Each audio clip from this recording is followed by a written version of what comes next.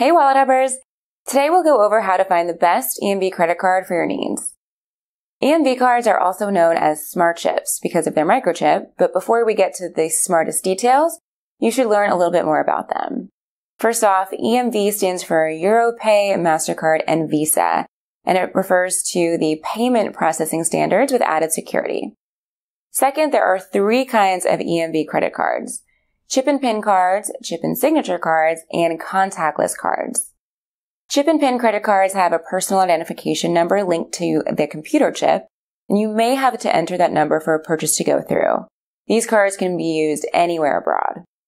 Chip and signature cards are also computer chip cards but don't have a PIN. You just have to sign for purchases.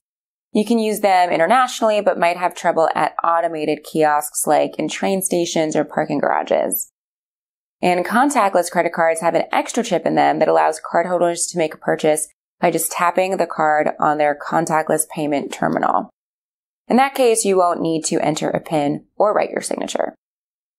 And finally, you should know that physically using an EMV credit card can take some getting used to. You may have to dip your card into the reader instead of swiping it, and you might have to wait a few seconds longer than usual, but it's worth it for the extra security. So now that you know more about EMV cards, you're ready to browse offers.